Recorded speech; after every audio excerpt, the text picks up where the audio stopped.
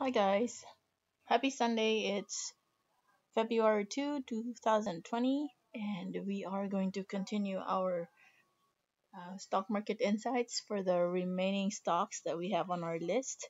Yesterday, I also recorded a video. Oh, it was live. No, we had a live yesterday, and I had to cut it short, but as promised, I will continue. So let's go ahead and jump into the remaining stocks. So this is what we did. We clicked all stocks and we reviewed up until Bloom.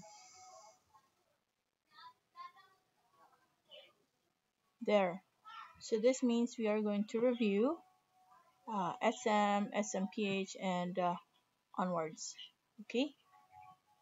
But I will also prioritize the request of Marco. He commented in our video yesterday. Let me just load our chart here.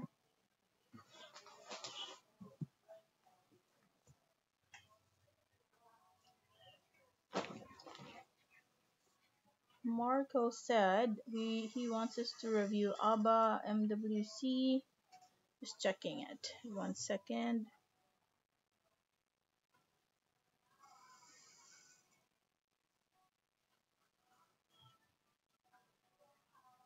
Okay, ABBA, MEG, PHA, ISM, Tech, ACEX, and MWC. Okay, so this one is for you, Marco. ABBA. Hi guys. Good afternoon. Well, okay. Okay, so like the other stocks, ABBA is also giving us some bearish signals. And notice we have triggered the lower Bollinger Band. So that means we might continue to dip. And let's see if it will reach this level, the 0.74 area. Although there are some areas where you see some consolidation happening. So I'd like to plot some key areas to watch out for. So this one, also this one. So these are the key areas to monitor.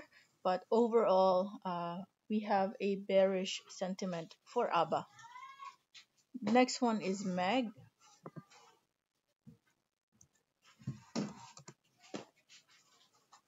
MEG is also giving us that the same outlook. We might see some more downward movements in the coming days for MEG. We're sitting right here at the 4.05 level. Although we saw some consolidation happening here, but let us see overall. Also, sell-off, selling pressure as of Friday. So I'd say we want to stay away for now, and let's see first if it will give us a bounce in this level. Okay.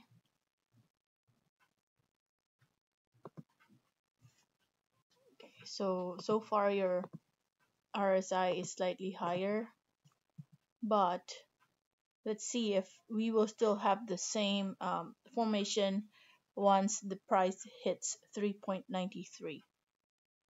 The next one would be PHA. Like almost all the stocks are going down. All right. This one. Okay. Still the same. We feel that we might have some more bearish signals and downward movement in the coming days.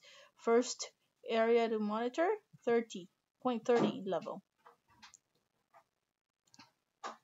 And we're also sitting right at the long-term support here. Hopefully this one gives us a bounce in this area, right? Because of previously you had a very solid support in that area. ISM.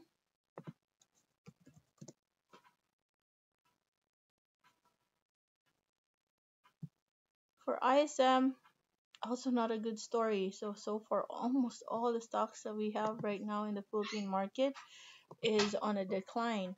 Um, this coronavirus is threatening even the confidence level, or the confidence level of the people investing is currently no weakening because of what's happening in the global scene. So 2.89 would be the next area to monitor, but definitely I see that we might have some more downward movements as well for ISM. Tech.